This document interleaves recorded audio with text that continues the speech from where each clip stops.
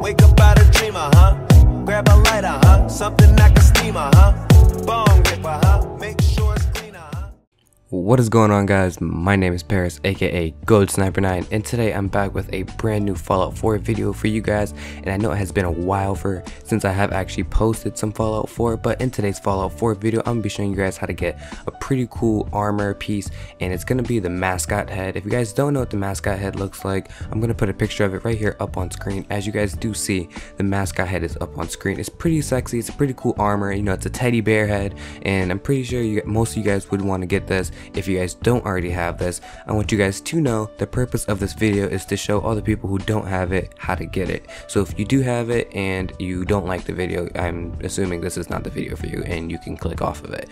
But anyway, with that said, we're gonna get straight into it. But the first thing what you guys want to do is make your way over to my location over by the DB Tech High School. I'm going to show you guys right here on the map in just a moment here. I'm going to show you guys right here where it's at. Make sure when you guys do get here, there may be a few raiders outside, so you might want to clear them out. But right here, it's over by the combat zone, excuse me. And what you're going to do is make your way into the lab. And before I do spoil anything for you guys, there are going to be lots of raiders. And what you're going to do is just clear your way out until you get down to the basement. And once you do get down to the basement over where I'm at, all you're going to do is just call the elevator just so you do have a way out, so you don't have to go through all the raiders again. But what you're going to do is make your way through these two double doors where a raider did run out at me. And all you're going to do is just clearly kill the guy in the caged armor. He will have the teddy bear mask on top of him, and his name Bosco. As you do see, I'm searching him right now, and I'm taking the Mascot head, and it's pretty cool. You guys can actually use this in a combat zone or whatever when you guys are shooting at people.